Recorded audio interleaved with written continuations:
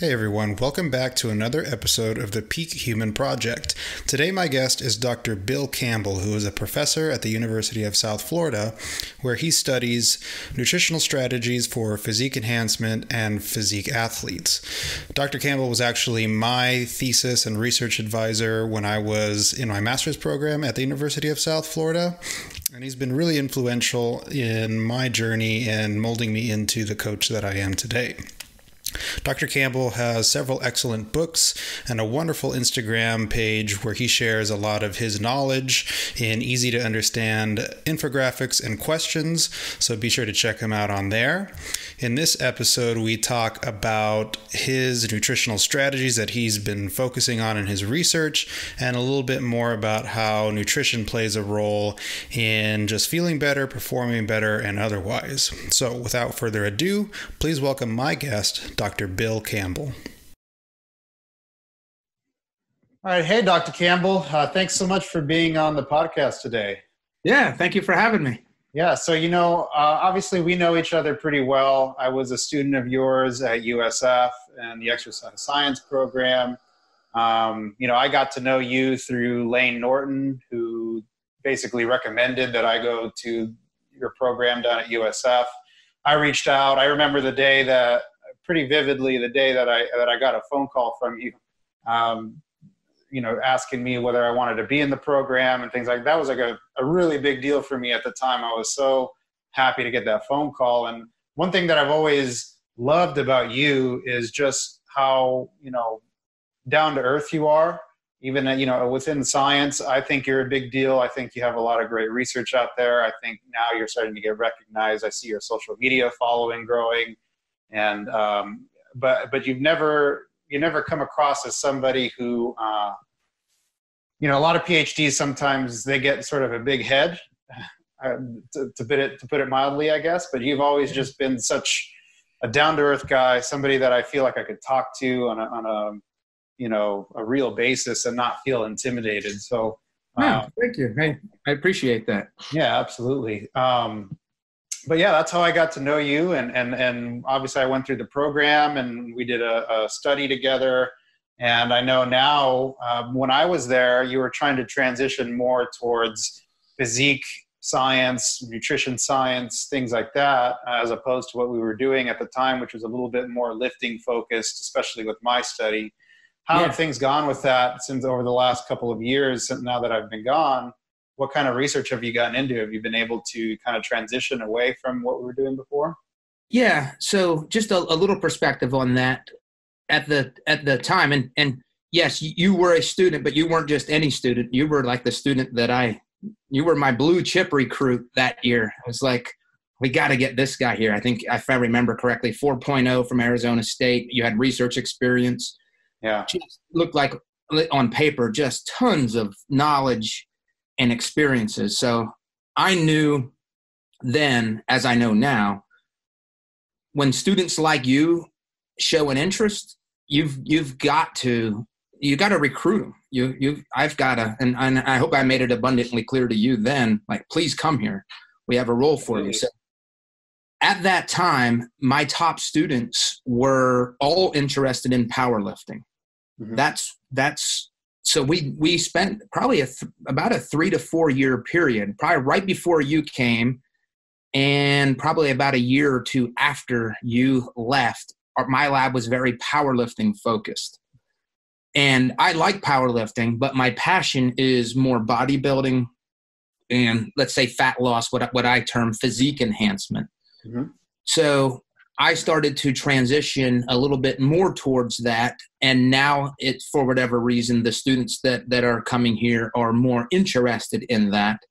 So I would say around the time you were here, I was leveraging the strengths of my students, and I'm still doing that. But my research agenda has changed where we're not doing, I would say we haven't done a powerlifting study probably in the last 3 years. Wow. 2-3 years. Yeah. And my lab is very female focused now as well. Most of our studies only recruit female subjects. I have a much larger research team comprised of females, and we're doing more fat loss, dieting, weight loss. Now, when I say that, there's always a resistance training component to what we do. So people are still lifting in the physique lab, Sure. which you got to come visit when you're here. The lab's Absolutely. changed even more than when you were here last. So Can't wait. yeah, I'm excited. Yeah. So, and you've done a bodybuilding show way back in the day, correct? Yes. Yeah. Oh, actually, now that you mentioned it, I think it was 20 years ago. 20 years ago. Yeah. Boy, I bet the sport's changed a lot in those 20 years, especially with the natural side of things being kind of coming to prominence. But yeah, you know, I think it's interesting that you focus more on females nowadays, and I think we had this conversation back when I was at USF that females they're kind of underrepresented with the research. Everything's done mostly on males. For one reason or another. Have you found it difficult, more difficult, less difficult to recruit female physique or female participants for your studies, or has it been pretty smooth sailing for you? No, it's not any, I don't think it's been any harder or more, it hasn't been easier or more difficult. One, I can definitely sense the appreciation more so. Okay. Because like, as you said, I would say 90% of the published literature on resistance training is in males. Yeah. And I guess my motivation is twofold. One, it's females at that age range of 18 to 24. They're much more compliant. They're willing to let researchers implement variables into their diet and training that males aren't as eager to do, especially with the training. Mm-hmm. Males at that age aren't as mature, and just getting them to do diet records or tracking their macros, they don't execute it on it as well as females. Yeah. Another consideration is when you were here, I was, one of the weakest guys in the lab as an old guy. So it's hard to garner respect from subjects, maybe even from some of my staff. Like, well, why are you telling us how to do the study when you're not even squatting 400 pounds? Right. Females, I'll just say that's the ego part of it. I don't have any of that with females. So there's a little more respect. So for all of those reasons, one, I'd like to think that I'm improving the situation of the female representation. And two, I think I can be a better researcher because I'm getting better feedback. I'm getting better buy-in from them as participants in the studies. Yeah, I can attest to that in two ways. When I was doing my study there, obviously it was in males, and it was easy to get people in the door. It was hard to keep them there. Yeah. Because they wanted to do their own thing all the time. They wanted to do extra stuff outside of what my training program was in the study. The compliance was hard. I think that was the hardest part of the study, I think. And even now, as a coach, 80% of my clients are female. Oh, okay. Wow. Yeah. And that was surprising to me as I started to notice that most of the people that signed up were female for some reason. And maybe it's just because of the demographic that I work with. It's usually people that are, like you said, 18 to 35, I guess. I find that men are less likely to seek out advice from people. I feel like if I were a high-level competitor, maybe a world record holder or something like that, I probably would get more men signing up because of that sort of proof is in the pudding, right? They see that I'm lifting a ton of weight and they want to be like me, as opposed to females tend to not care as much about that kind of stuff. They're coming to me because they want the expertise, they want the guidance. So I think that it kind of rings true on both ways with the research that you're saying and in the practical side of things. Yeah. Interesting. Yeah, it is interesting. So I know that we were having a conversation about, as far as teaching goes, like you've transitioned a lot of your teachings towards that physique enhancement and towards nutrition related stuff, as opposed to when I was there, you were teaching a little bit more of strength and conditioning and things like that, maybe out of necessity. How has that been for you? It's been good. I love the transition. So yeah, when you were here, I was more of the physiology lecturer. I taught cardiovascular aspects of exercise physiology, neuromuscular aspects of exercise physiology, strength and conditioning. Since our program has grown, our master's program is about twice the size of what it was when you were here. So we were able to grow it a lot. And give me 1 second. I need to plug in my computer. So give me 1 second. Sure.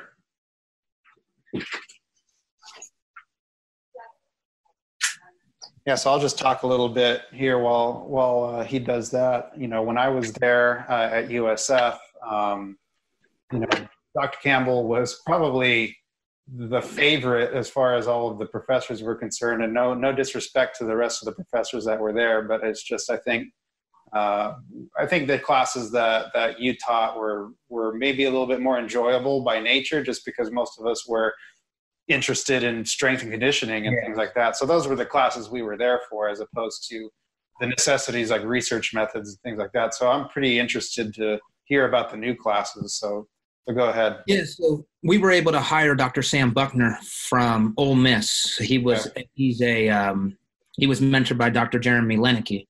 Yeah. So he's now teaching all of our physiology-based classes and our strength and conditioning classes. And he's a very good scientist. He's very good with the students. I mean, he's created an entire research line here related to blood flow restriction. Oh, yeah. And muscle size versus muscle strength, and just pretty much anything to do with hypertrophy. Awesome. So anybody who's interested in what I'm interested in is naturally going to be drawn to what he does. Sure. And he does this at a high level. He uses B-mode ultrasound to look at the changes in muscle from resistance training. And where I've shifted is now I'm shifted into teaching more nutrition-based classes. So one of the classes that we developed is called the Science of Physique Enhancement. Sure. And essentially, I mean, you could call it a bodybuilding class. We look at overfeeding. We look at starvation. We look at body composition methods, energy balance, meal frequency, flexible dieting, like all of the topics that are relevant for somebody trying to improve their physique. And it's the research that I do. So I'm able to talk about the research that we're doing in my lab in that class. And, a third of the class is on my research team. So we're able just to extend kind of the lab setting to the classroom setting. Yeah. The other class that's new compared to when you were here is a summer online class called Controversies in Exercise and Nutrition Science. Okay. So what I do there is it's all online, and essentially we have like controversial topics, and I make the students give me their opinions on these prior to me giving them any scientific readings. So what's their current opinion? Why do you have that opinion? Then I give them 6 or 8 articles that are split down the middle, half saying this works or half saying that it doesn't work. And now they have to update their opinion based on those readings. And some of those topics are protein timing, high fructose corn syrup and weight gain, the hormone hypothesis theory for skeletal muscle hypertrophy, repetition ranges for inducing muscle mass. So those are some of the topics that we're looking at. That's really cool. That's really cool because I feel that, especially coming into the program out of undergrad, most people probably have delved a little bit into reading research. Obviously, if they're coming to the master's program, they've probably dabbled a little bit in reading abstracts and things like that. But I still think that as an undergrad, you're so subject to having these predisposed biases because of maybe the industry influence or all that kind of stuff. Supplement companies trying to sell you different things and make it seem like you need this or you need this repetition range and all that. So that's really awesome. That I think that's awesome that you have them give you their opinion first, and then you give them research and have them reformulate their opinion, or maybe not, depending. Or it just reinforces their opinion, and that's reformulate or reinforce. Yeah. Yes. Yeah. So that's part of it. If you haven't changed your opinion at all, tell me how this literature has now reinforced your prior opinion. So it works anyway. Yeah, because I think that's the important thing too. Is you're not, as long as you can back up your claims with good research, with good science, you have a case to make, right? As long as you're coming at it with good science, good research that's backing up what you're saying, then that's fine. It's when people come at it with no research or nothing to back them up, that's when there's a problem, I think. And unfortunately, it seems like the more science that comes out, there's still just as many people coming out with these crazy claims with no research behind it. Have you noticed that? Yeah, that's right. And Yeah. I like to kind of look at my research agenda as what are people doing in the real world, like flexible dieting, Sure. like diet breaks, flexible daily undulating periodization. What are they doing in the real world? Yeah. And my lab is kind of like a test tube for, okay, this is what people are doing. Does it work? Like if we put it in a laboratory setting. So I'm essentially testing popular things that are in the fitness communities now.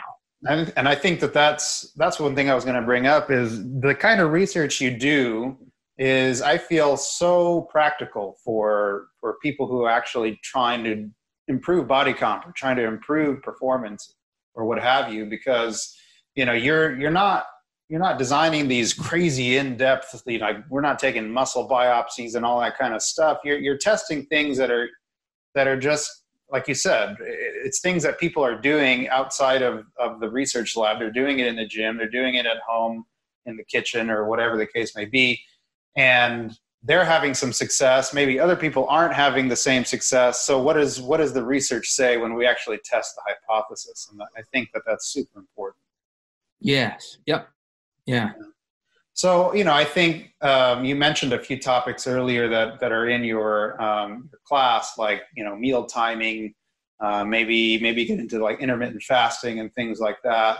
Obviously, these are like super popular topics these days. Especially like intermittent fasting, a lot of big names like Mark Bell, things like that have been really big proponents of intermittent fasting. What research have you seen, or are you familiar with, that maybe gives a positive light to intermittent fasting, and maybe on the opposite side of things gives a negative light to intermittent fasting? So one thing that frustrates me within the literature, and even I guess in life, is there's no set definition for intermittent fasting. And that bothers me. To me, fasting is no food. Like it's 24 hours or whatever, 36 Sure. hours of no food. I think a better definition, the way it's commonly implemented, is time-restricted feeding. Sure. Sachin Panda is like a big researcher in that side of things. Yes. Yeah. So that's one frustrating thing. I'm hesitant to give my opinion on intermittent fasting. Okay. With first defining what that is. That's a good thing. Yeah, I think a lot of people are confused there. And I wrote an article about this, about how fasting in the traditional sense and intermittent fasting aren't necessarily the same thing. So yeah, if you could explain that, that'd be great. Well, this is just my opinion, because I don't think Sure. there's a scientific consensus on the terms. Sure. To me, when I hear the word fasting or intermittent fasting, I look at that as not eating on Thursday, Okay. not eating on Monday, other than water. So no caloric intake. If I hear the term time-restricted feeding, I'm interpreting that as I'm eating, but I'm only eating in a 5-hour window or 8-hour window. Let's say from like noon to 8. Mm-hmm. So my beliefs, and I'm going to give my opinion rather than support this with science. And I believe the science would support this. I don't believe that intermittent fasting or time-restricted feeding, that those techniques offer anything special to induce fat loss above and beyond what total caloric intake would provide us. Sure. So there's nothing magical about intermittent fasting or time-restricted feeding. You're not tricking the body into anything. Sure. Where I think they have a lot of value is in the sense that if it fits somebody's lifestyle. I'll give my own example here. I practice time-restricted feeding, I suppose. I don't really look at it like that. I don't eat breakfast. Call that what you want. I've learned over the years I'm not hungry when I wake up. But I used to always force myself to eat breakfast. And, that might have been 600 calories. And why did I do that? Well, I always ate breakfast because I thought all of the research told me you have to eat breakfast. Everybody that maintains their weight loss eats breakfast. Mm-hmm. So then I actually looked into all of the research that I could find about the importance of eating breakfast. And I couldn't find any studies. I couldn't find one on the importance of breakfast for fat loss. Mm-hmm. What I did find was that in the National Weight Loss Registry, people that were formerly obese that lost weight and were able to maintain that weight loss, an overwhelming consistent feature of their success was that they ate breakfast. That was the one data point that I could find. Sure. I believe that your total caloric intake is going to determine your ability to gain or lose weight. And let's just say the goal here is fat loss. So if I'm not hungry in the morning, I would much rather bank those calories for when I'm hungry at 1 o'clock. So again, does that make me a proponent of time-restricted feeding? Maybe. I just call it, I'm going to match my food intake with my natural drive, with my natural hunger drive in a given 24-hour period. What would you call that? I don't know what you call that. No, it's just being smart, I guess. Yeah. I think, with that, I think, do you think that some people, so do you think it's beneficial at all for some people to explore some time restricted feeding or maybe see if they feel okay without breakfast or something? Because some people just do it out of habit, right? Like they wake up in the morning, maybe they're not even that hungry, but they eat. They eat because it's just a habit. It's just something they've done all their life or whatever the case may be. You're saying that essentially, as long as calories are held at a certain level, that's ultimately going to drive fat loss. And, as long as you're hypocaloric, the intermittent fasting isn't going to provide any extra fat loss. It's not going to provide any extra magical boost to your metabolism or anything like that. It's simply the fact that you're eating fewer calories within that window. Do you think that for some people, maybe that struggle with hunger all day, that there's something going on there where they shorten that time window to say 6-8 hours, that they will get a relief of hunger outside of that window, or do you think that that's not the case? No, I think that could be the case for some people, and if that is the case, then absolutely. And again, that's my case. Yeah. Well, you should embrace that. Yeah. One of the things that I've done in my classes, and I don't have clients right now, but like you do, but I have as an assignment in my Science of Physique enhancement class, I have all of the students attempt a 36-hour fast or 32-hour fast. And the reason for that is, and let me just define it. Let's just say, today's Wednesday. So if they were going to follow this assignment, they could eat all the way up until tonight before they go to bed. And I don't want them to eat again until they wake up Friday morning. Sure. So I want an entire day from when they wake up to when they go to bed of no food intake. The only thing they can take is water. Right. The reason Wednesday night, they have their dinner. They go all day Thursday. They don't eat. Friday morning, they can have their breakfast. Yes. And they can even have a snack before bed on Wednesday night. It doesn't have to be dinner. Okay. The reason I think that is so valuable is two things, and I don't have science to support this. These are just my thoughts. One, do you wake up starving?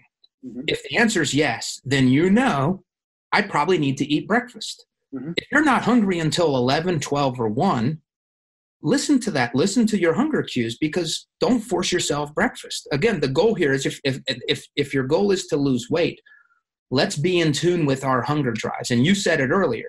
Some people are going to do things just out of habit. So by fasting throughout the entire day, we're going to start to tune into when we are hungry. For me, I know it's about 1 o'clock and 6 or 7 o'clock. Now I eat more than twice, but typically I have 2 big meals and then like protein feedings at other parts of the day.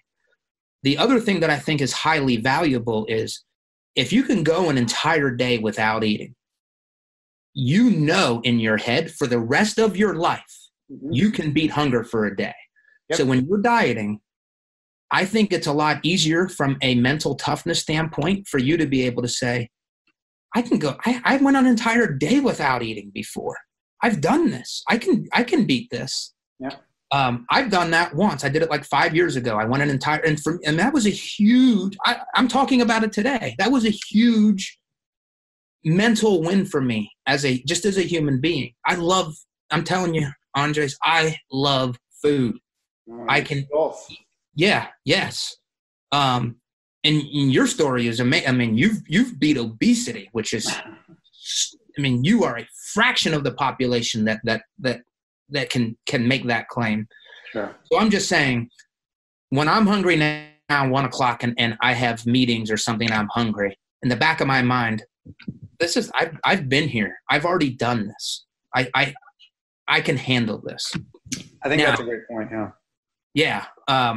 Now, to be fair, and because I'm always scared of getting sued, I tell my students, you just have to try this. If you can't do it, I don't want you passing out while you're driving to work or to school.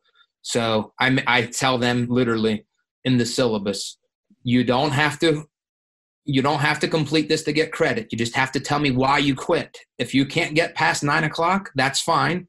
Why couldn't you get past 9 o'clock? What was going through your head?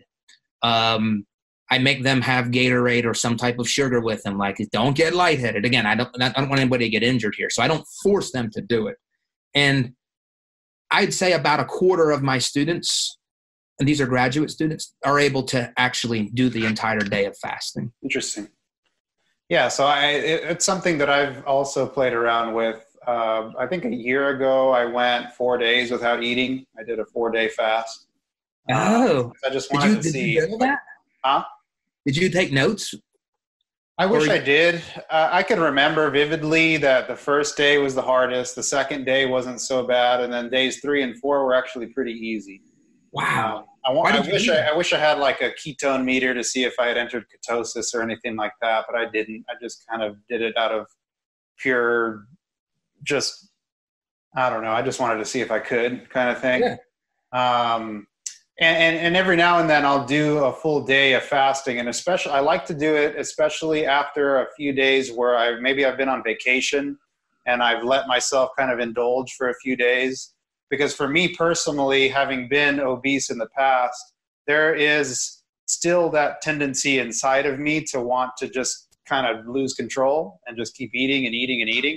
And I have to be diligent about keeping that part of me at bay. And so one thing that I found that has helped is if I have a few days, like I said, where I'm on vacation, where I do something where I'm just kind of eating at will, whatever I want. If I give myself a day after that where I fast all day, it sort of resets me back to being disciplined about how I eat again. And that's something that I've just seen personally.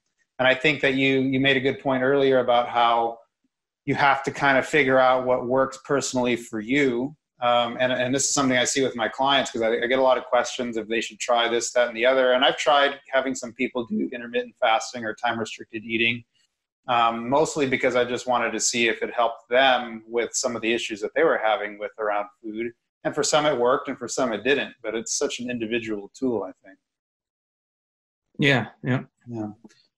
Going on that point now with intermittent fasting, I know that within the research, it seems to be clear, and correct me if I'm wrong, but when it comes to protein timing, say,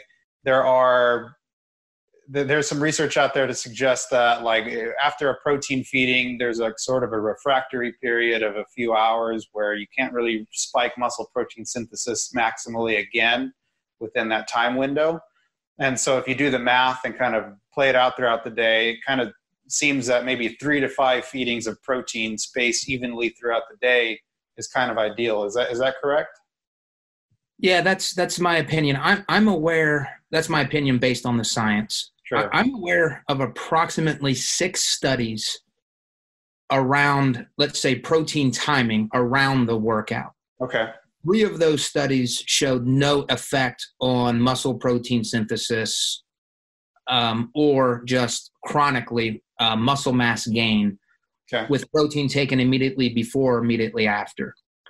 The other 3 studies that I'm aware of, I'm just going to name some authors here. S-Mark was the positive study. Cribb and Hayes was a positive study. Now, in that study, it wasn't just protein. There was also creatine and glucose. But those 2 studies plus a third showed a significant increase in muscle mass or an acute muscle protein synthesis response when protein was taken immediately before or after the resistance training session. Okay. So I look at that as 3 studies showed it there's no impact. 3 studies show it was positive. It never hurt. You're going to need protein anyway. If you're trying to optimize for your physique, you need protein. So why wouldn't you take it after a workout or before? Sure. So that's how I interpret that data. But again, the literature is, again, 50% of the science would say, no difference. Yeah.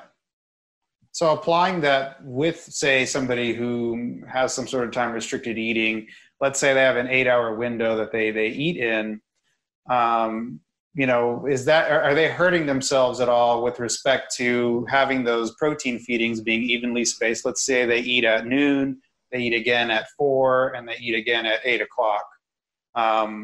Now that's 4 hours in between, and then they're going, 16 hours without. Is that a good strategy for somebody? What about somebody who maybe can only eat twice during that time? So let's say they eat around noon and they eat again around, 7, 8 o'clock, and they're getting really big boluses of protein at each feeding. What can you speak to on that kind of thing with people? Because I know a lot of people are concerned with, is fasting going to, or time restricted eating going to affect my ability to gain muscle and strength and things like that? Yeah, I don't think I'm not aware of any studies that have looked at intermittent fasting or time-restricted feeding and resistance exercise and protein intake. But just giving it my informed opinion based on the studies around these areas and converging to form my opinion, I think what you said is exactly how I would do it myself. If I was only going to eat from 12 to 8, I would try to do a 12, 4, and 8. Okay. Or one of those would be post-workout. So whatever time I'm finishing my workout would be one of the times that I'm getting protein. If I was going to eat twice, I would do it at the beginning and end of my window of feeding.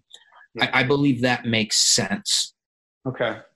And, because I know some people take it to an extreme, I know some people out there who have like a 20-hour or a 4-hour window of eating, 20 hours of fasting. Within that, obviously, it seems like that 4 hours is just going to be kind of grazing, almost like maybe they'll have a big meal and then they kind of like graze on other foods throughout the day.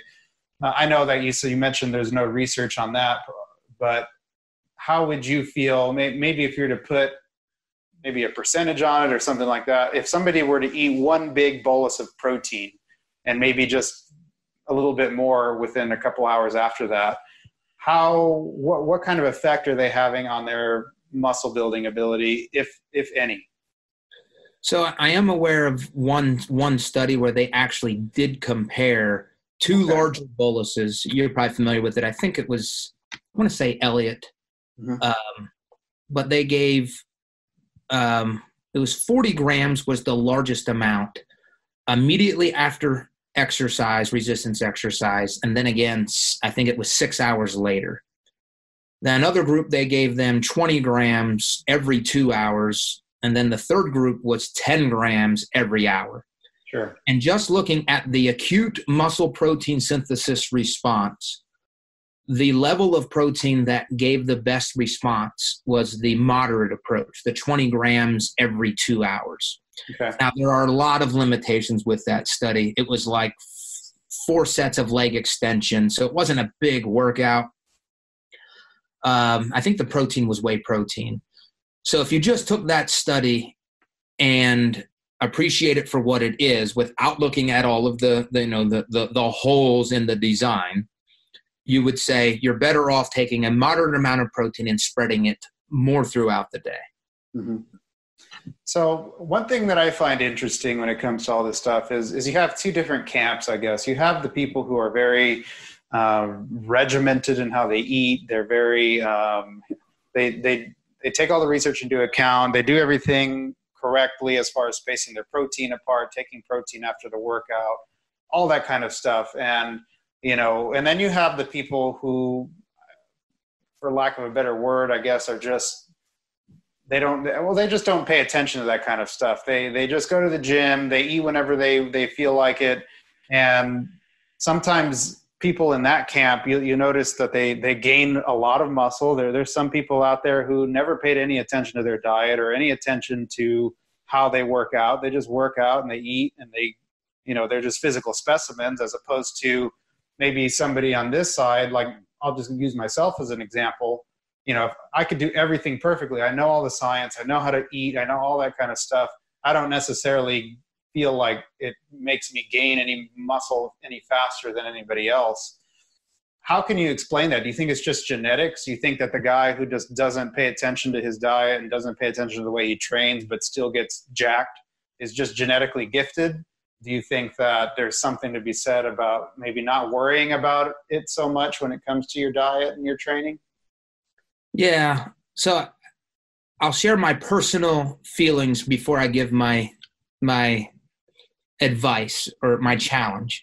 Mm-hmm. My personal feeling is it's much better to be the person who's not obsessive about tracking their macros. They're living their life. They're getting gains.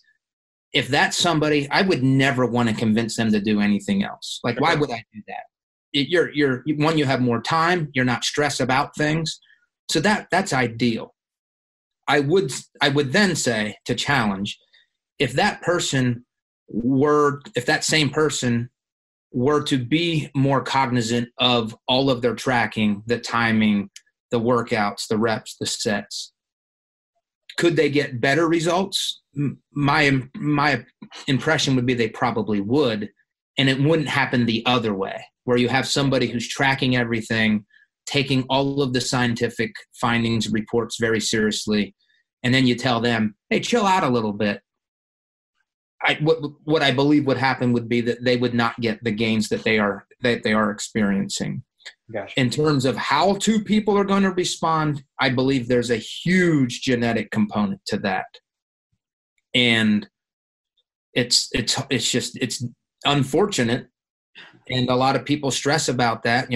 I get a lot of inquiries about, hey, I'm doing this, and I'm just not, and I'll ask questions, and they're doing everything right. And I'm very fortunate that I'm not a professional coach like you. Yeah. Because I don't know what to say. I'd say, well, it seems like you're just going to have to be happy being mediocre in your physique goals. Yeah. I don't know if you can say that as a coach. I'm a scientist, so I'm not dependent on their income. I can be a little more harsh. That's what I think. Some people are going to respond, some people are not, even if you're doing everything right. And it's unfortunate. Yeah, I had this conversation with one of your past students and a friend of mine, Danny Bove, who he works for the Phoenix Suns now. And I was having a conversation with him about some of the athletes that he works with, and how, these guys are just phenomenally gifted. Their genetics are, the top 0.1% of the population. And one thing that I notice is a lot of times basketball players, or maybe even athletes in general, maybe not football players, but outside of that sport, they don't necessarily have a passion for strength and conditioning, lifting weights, doing all that kind of stuff. They just want to play their sport. And so I was asking him, at least with respect to basketball players, does he think that if basketball players were to start, like, let's say we took LeBron James or Kevin Durant and we put them on the best plan, the best strength and conditioning plan and everything ever since they were 8 years old or something like that, all the way up to now, does he think or that they would be any better of a basketball player because of it? And it's kind of hard to answer, obviously, but it almost seems like, I don't know if they would have been, you know what I mean? The genetic component there is so strong. And I think it's not the same as it doesn't apply the same to maybe everyday people who are just trying to look better or maybe compete in bodybuilding or something like that. But I think that you're right in that genetics seems to play just a huge role, and it's not fair. Unfortunately, some people are just predisposed to looking great, having lower body fat, having higher muscle mass than others. And, like for myself, I have to train really hard and really be careful about my diet if I want to maintain a certain physique. Whereas a lot of my friends don't necessarily have to be that way. They just look at weights, they get bigger. They just, they don't have to care about their diet. They don't track macros and things like that. But I think it is tough for coaches out there to have to deal with the clients who just don't have it genetically. They're not gifted. Yeah. And that's not to take away from the people who have great physiques. Oh, no, not at all. And because a lot of them work hard to get that. Now, we do know that there are outliers, like you said.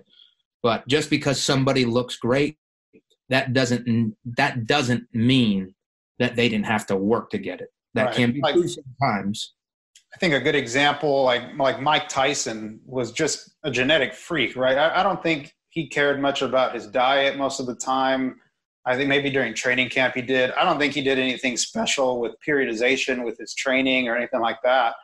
He just was jacked, and that's just him. Maybe he would have been more jacked. Maybe he'd have been bigger, faster, and stronger if he had been, really, really paying attention to his training and his diet, like you said earlier. But some people are just at that level, and there's nothing you can do about it. Yeah. I'll just share a quick story on this because it just happened. Sure. We just did some body comp testing on a pro bikini competitor. She's actually going to be in the Olympia this year. Okay. And she had done some prior macro tracking for us in one of our projects. And we sent her the macros, and what she sent back was perfectly to the gram of what she was asked to do. And James Longstrom, he's a former master student of mine. He's directing these studies. He questioned this particular high level physique athlete. He goes, "Hey, just wanted to make sure that you understand, you don't just have to copy and paste what we're sending you. Like, give us what you're actually doing." Yeah. She goes, I hit my macros to the gram. Wow. And that's an Olympia. I mean, she'll be on the Olympia stage this year. So there's an example of, okay, that maybe that's what it takes. I know I don't hit my macros to the gram. So there's a challenge to people who think they're doing well and trying hard. Are you? Sure. I think so. Yeah, I see that a lot with my clients, and some people are a little more, there's a lot more variability. Now the average through the week is usually about where they need to be, but they have variability from day to day. And then I have some people who are, within 2 or 3 grams a day. Maybe I don't think I've had one who was exactly, to the T every single day.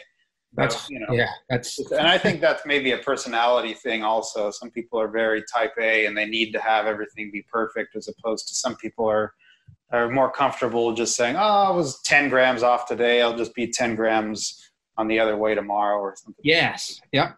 Now, here's a good question that I'm very interested to have your opinion on is, do you think sometimes with respect to science, and now the way you set up your training studies or your research studies, I should say, has a very, it's very practical. You can take those results and for the most part, they carry over into the real world. Sometimes you get training studies or nutrition studies that almost seem like they're so far into they're so controlled and they're so, they're so far the other way that it's like, can we even use this for practical reasons?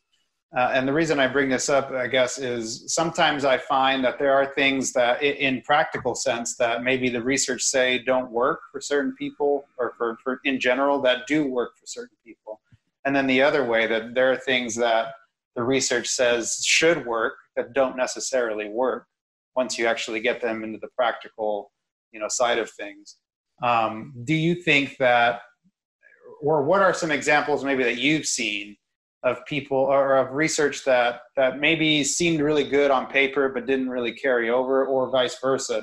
didn't seem very good on paper, but did carry over well. Well, within the context of your question, one thing I would state is most research is only presenting their data as group averages. Sure. So if somebody has an average weight loss of 5 pounds, like one group, that means that some people lost 15 pounds. Some people lost no weight. You're only getting the averages. One of the changes in the scientific literature now is more and more scientists are starting to put individual data points as part of their graphs. So that's something I started to do in all of my studies now. And you'll see we're possibly tomorrow, I'm this close to submitting our flexible dieting study that we did back when Lauren Conlon was here. That was a study that she coordinated and directed. And one of the figures is the overall fat loss was around 7 pounds over a 10-week period of dieting. And I spent like 3 hours one day plotting all of the individual fat loss data points. It is amazing. There were people that lost, I'm just going off the top of my head, 12 pounds of fat, and people who lost half a pound. Wow. To get this average of 8. And presumably, they were all in a similar caloric reduction of about 20% in that range. So that really highlights just the variability from person to person.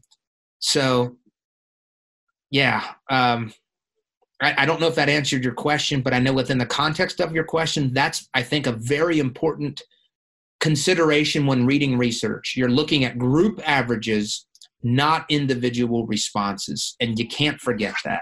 So what I'm hearing from you basically is that when you're reading research, say, and you're trying to make an informed decision about yourself or about a client of yours or something like that, you have to have that little reservation that there are some people that this did not work for, even though the research says that on average it should work.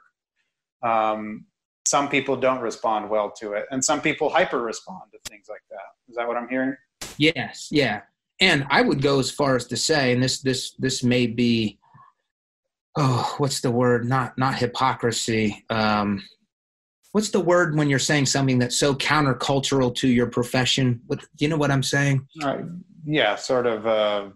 I know what you're saying. I'm not coming up with the word either. So I'll say the idea. If the science says one should do this, and in my own life, it's not okay. So if all of the science told me eat breakfast, sure, and I eat breakfast, and it's very hard for me to be in a caloric deficit at the end of the day. I'm starving at night, but all the literature says eat breakfast. I would say, as a scientist, I publish articles in journals. I'm former president of a scientific organization. I don't care what the science says. I'm going to do what works for me. Now, I'm careful to say that because some people are going to do things that are so anti-scientific or antithetical to what we know. You have to be careful. So that's within the broader context of the science says we have to have a caloric deficit to lose weight. I'm not going to worry about the minutia throughout the hours of the day of how I'm going to get there. At the end of the day, regardless of what the science says, I'm going to prioritize the science that says I need to have a caloric deficit, and I'm going to follow that. So another way of saying it is I try to keep things simple. I try not to get lost in the minutia. A lot of people want to go to the minutia, and I think that causes a lot of undue stress and anxiety for people. Yeah, I think that's where, at least in my profession, there's an art to coaching and there's a science to coaching, right? Obviously, I rely as much as I can on the science of, what the literature says with respect to, anything that comes up with my clients. But then sometimes there's an art to it as well, right? There's you have to know when to pick and choose those things for each person based on who they are and how they respond to things. Yes. Yeah. So, I think that there's a bunch of different stuff that I wish we could get into. I know you have some time constraints here. But hey, we can do another one in a few weeks. Yeah, I'd be all for that. So I probably have to cut it off there, just because I don't want to make you late for any of your other stuff. And I know it has a cascading effect. I definitely would like to do another one of these in the future, because I think we just sort of scratched the surface of everything that we could get into. You're a wealth of information, but I really appreciate you being on the podcast. And let me interrupt you real quick. I would love to, next time we talk, ask you, because you were on a path to doing what I do, going into academia. Like I said, you have a brilliant mind. I'd love to know, or have you, and maybe you've already done this, I don't know, but even if you haven't, for my sake, what made you kind of change your mind to go into business, which is very, I mean, I love entrepreneurs. I have a ton of respect for what you're doing. It's you have a family to support. It's stressful. So when we do this again, if you can budget like 10 minutes to just go into your mind, so I can learn from that. Absolutely. I definitely will do that. And it's actually something that I've been kind of like not talking about it, because I was on the path of getting a PhD and all that kind of stuff. And we'll talk about that next time. But I definitely would love to talk about that. Yeah, I think it would be valuable, because I think a lot of my students don't necessarily, that information would be highly valuable to, at least to a large number of my current and future students. Well, it's good to know. Okay, cool. Well, I'll go ahead and let you go now. But again, thanks so much for being on the podcast. It's always a pleasure to talk to you. And like I said, we'll schedule another one here real soon. Yeah, that sounds good. Thanks. Thank you.